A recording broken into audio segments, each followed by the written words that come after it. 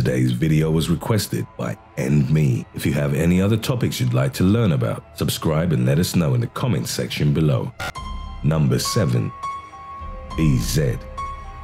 BZ is a glycolate anticholinergic that was invented in 1951 by Hoffmann La Roche, a Swiss pharmaceutical company, when they were trying to develop antispasmodic medicine that bore a similarity to tropine. Ironically, tropine is often used to treat nerve gas attack victims. BZ generally has effects that are opposite to those of typical nerve agents, as they decrease the levels acetylcholine, which is the body's off switch for glands and muscles. A prospective use as a weapon was the result of US military research into how hallucinogens could be used in chemical warfare. It has a relatively high safety margin, its main purpose being that of incapacitating the victim by tampering with crucial cognitive capacities such as problem solving, memory, comprehension, and attention. The effects on the victims include confusion, sedation, hallucination, delusion, loss of motor control, and unpredictable behavior. The psychoactive agent was nicknamed Buzz due to the effects it had on the minds of testing volunteers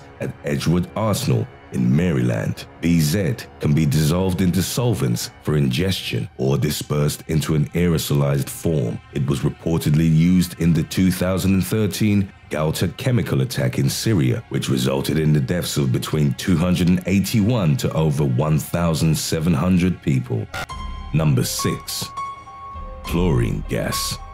According to a report from the Organization for the Prohibition of Chemical Weapons, pulmonary irritating agents such as chlorine have been used in a systematic manner in a number of attacks after Syrian President Bashar Hafez al-Assad pledged to relinquish the use of chemical weapons. Its use has a dual nature in warfare and industry. This made detection of the stockpiles difficult in Assad's case, despite multiple harmless uses such as bleach in cloth and paper, or to make rubber, pesticides, solvents, and to kill bacteria in swimming pools and water. Chlorine can also be used as a chemical weapon. This potential was pioneered by Fritz Haber, a German scientist who later became a Nobel laureate, as means of attacking entrenched enemies. It was initially used by the Germans during World War I on the 22nd of April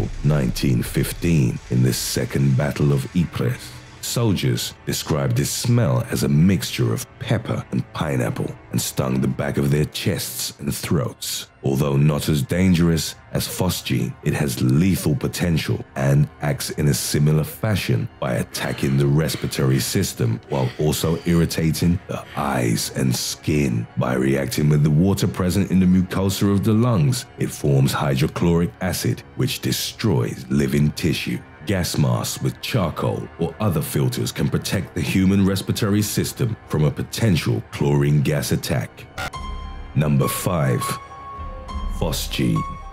Phosgene was first used as a chemical weapon during World War I on the 19th of December 1915, when the Germans released 88 tons of the gas on British troops. It ultimately accounted for approximately 85% of the war's total chemical deaths, which were estimated at 100,000 people. Produced by Japan's Unit 731, it was frequently dropped on the Chinese by the Imperial Japanese Army during the Second Sino-Japanese War. It was discovered by chemist John Davy in 1812 after he exposed a mixture of chlorine and carbon monoxide to sunlight. Phosgene is an industrial chemical that is used in the making of pesticides and plastics. Although not as toxic as other chemicals that have been weaponized, Phosgene is much easier to make. It's created by exposing chlorinated hydrocarbon compounds to high temperatures, which means that anyone can make it by placing chloroform under an ultraviolet light for a couple of days. It is volatile and its vapors are 3 times denser than air, meaning that it can linger in low-lying areas such as trenches. Phosgene attacks the lung tissue and works as a choking agent. Initial symptoms include nausea, coughing, choking, and tightness in the chest, and may occur within minutes after exposure.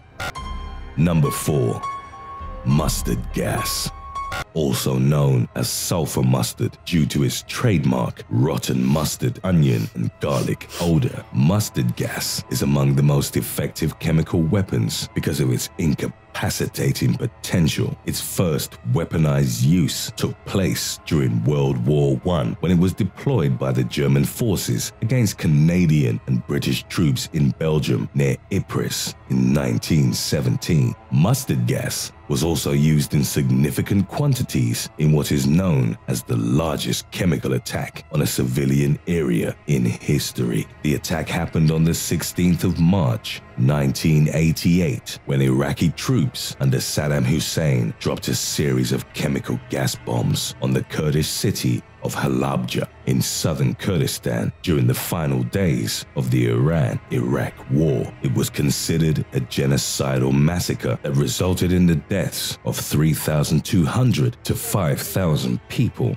and the injury of around 7,000 to 10,000 more, the majority of them being civilians. Even years after the attack, the area presented an increase in birth defects and cancer incidences. Mustard gas can be released on the battlefield through rockets, aerial bombs, artillery shells, or it can be sprayed from warplanes. It belongs to a group of blistering agents, also known as vesicants. Mustard gas targets the skin, eyes, and respiratory tract, at first irritating and then slowly poisoning the body's cells. It is particularly gruesome to its gradual, slow-acting process. It dissolves rapidly in fat, therefore resulting in burning and intense pain, with the formation of large blisters when coming in contact with the skin. Sulfur mustard has the potential of causing third-degree burns. The eyes can be severely damaged, resulting in tearing up, swelling, and temporary or even permanent blindness. When inhaled or ingested, the victim will experience sneezing, coughing up blood, hoarseness, vomiting, and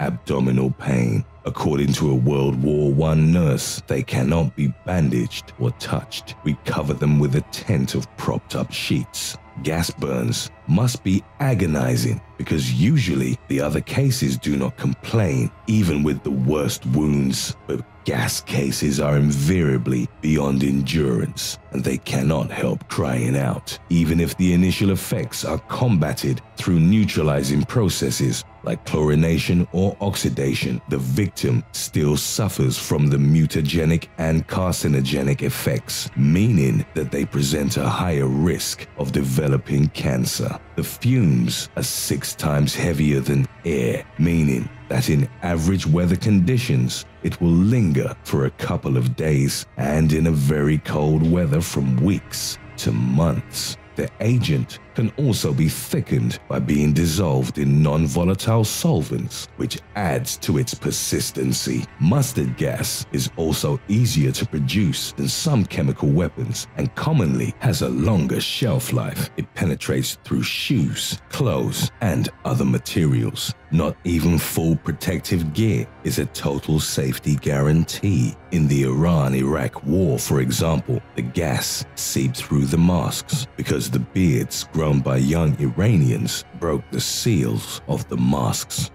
Number 3. Sarin gas.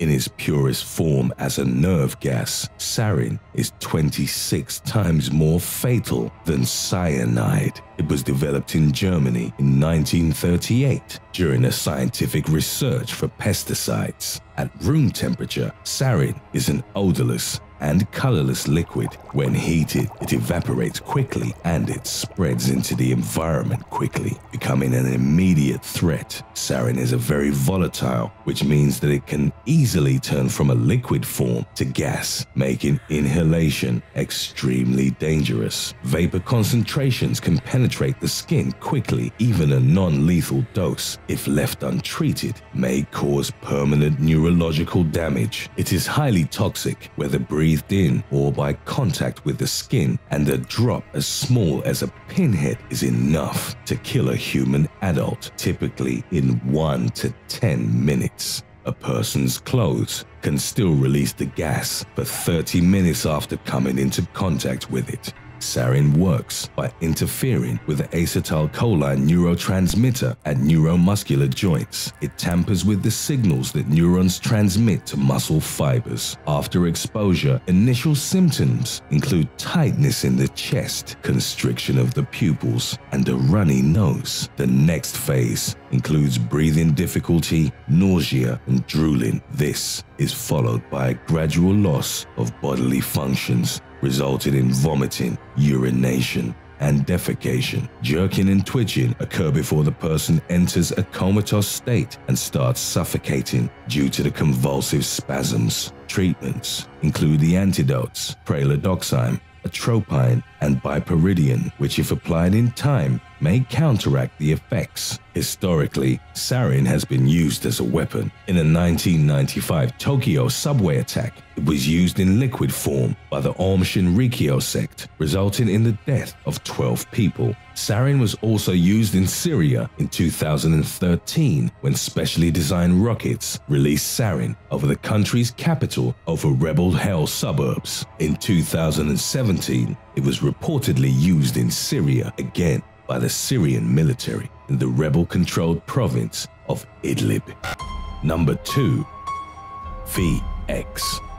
VX is short for Venomous Agent X, and in a weaponized form, it is considered to be a weapon of mass destruction and has been outlawed by the Chemical Weapons Convention of 1993. It is considered to be among the most toxic man-made chemicals. VX works in a similar way to sarin, but is more potent, as fatalities can occur after absorption through the skin or inhalation of much lower quantities. The most dangerous aspect about VX is the fact that it persists in the environment after it is released instead of quickly evaporating. This happens because the vapors of this nerve agent are heavier than air. This property gives VX the potential of also being used as an area denial weapon, which means that military adversaries can be prevented from occupying or traversing an area through its deployment. Similar to sarin,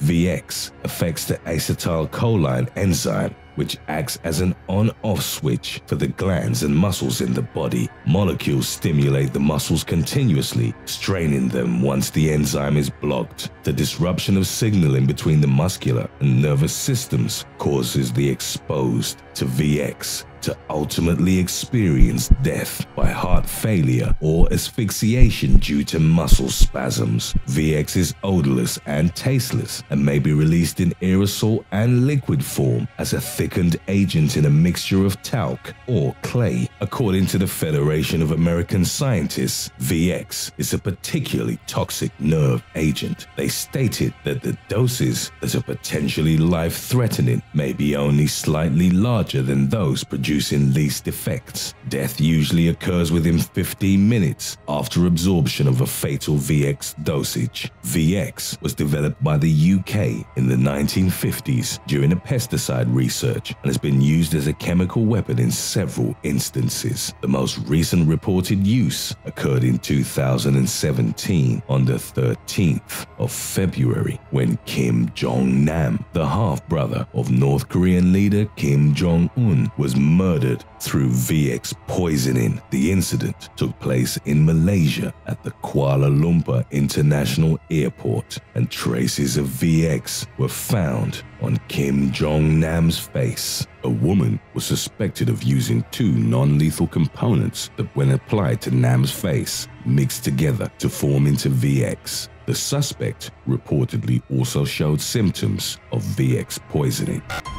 Number 1. NovaChok. In the 1970s and 1980s, the Soviet Union had reportedly developed a series of nerve agents that were named NovaChok, which is Russian For newcomers, they came in more than 100 structural variants, the most promising of which was NovaChok 5. They were designed with 3 major objectives: to be undetectable by NATO equipment, to be safer to handle, and to be able to defeat the chemical protection equipment used by NATO. All of the conditions had allegedly been met. In 1992, 2 Russian chemists, Vil Mazyanov and Lev Fyodorov, disclosed the existence of the nerve agents. Mazyanov said that he made the disclosure out of environmental concerns. He was the head of the counterintelligence unit tasked with making sure that foreign spies could not detect the facility where the Russian military chemical complex was producing the nerve agent. His measurements revealed that the concentration of the deadly substances were 80 times above safety levels. He was arrested and charged with treason by the Russian military, thus somewhat confirming the existence of the NovaChok nerve agents. Mazyanov was subsequently released, as none of the information he had revealed, including formulas, locations, or testing sites, was considered to be new to the Soviet press. He actually revealed the fact that generals were lying about the production of chemical weapons. Mazyanov currently resides in the US. NovaChok 5 and NovaChok 7 were reportedly 5 to 8 times more potent than VX, although this was never proven. NovaChok acted in a similar way by inhibiting acetylcholine and causing death by suffocation or heart failure. They were dispersed as an ultrafine powder instead of a liquid or gas. Some of the agents were developed as binary weapons, meaning that the precursors for the nerve agents were made into a mixture right before their use and usually consisted of substances a lot less dangerous than the agents themselves. This made the weapon easier to handle, transport, and stabilize, which also increased the weapon's shelf life. This leads to painful second-degree burns, which blister. Left without proper medical attention, they become a source of infection, which complicates the scarring and loss of function. Irons should always be turned off immediately when not in use, and children especially should be reminded of its dangers and the fact that it takes a while to cool down after being switched off.